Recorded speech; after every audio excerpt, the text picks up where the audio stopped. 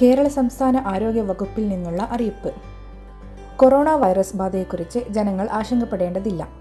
രോഗത്തെ നേരിടാൻ ആരോഗ്യ വകുപ്പ് പൂർണ്ണ സജ്ജമാണ്. വല്ലാതെ ഭയപ്പെടേണ്ട സാഹചര്യമില്ല. എന്നാൽ വലിയ തോതിലുള്ള ശ്രദ്ധ വേണം. നല്ല മുന്നൊരുക്കം ആരോഗ്യ വകുപ്പ് ചെയ്തിട്ടുണ്ട്. ആരും ഭയപ്പെടേണ്ടതില്ല. ഏത് സാഹചര്യമുണ്ടായാലും നേരിടാൻ നമ്മൾ ഒരുങ്ങിയിട്ടുണ്ട്.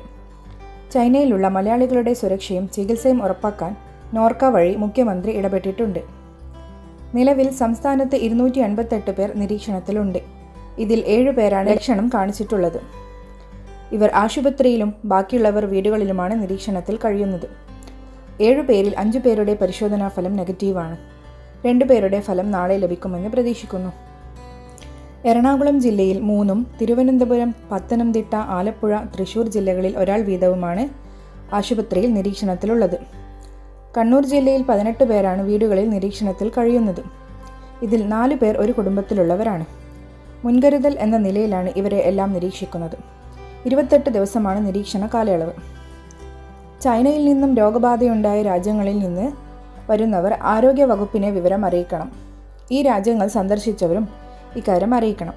അതോടൊപ്പം ആരോഗ്യ വകുപ്പ് നേരിട്ടും നിരീക്ഷണം നടത്തുന്നുണ്ട്. മുൻകരുതൽ എന്ന നിലയിൽ ഇത്തരം ആളുകളെ നിരീക്ഷിക്കാനും ആവശ്യമെങ്കിൽ ചികിത്സ നൽകാനുമുള്ള ക്രമീകരണങ്ങൾ ചെയ്തിട്ടുണ്ട്. ആരോഗ്യവകുപ്പ് സെക്രട്ടറിയുടെ മേൽനോട്ടത്തിൽ തിരുവനന്തപുരത്ത് കൺട്രോൾ റൂം പ്രവർത്തിക്കുന്നുണ്ട്. എല്ലാ മെഡിക്കൽ കോളേജുകളിലും ഐസൊലേഷൻ വാർഡുകൾ സജ്ജീകരിച്ചു.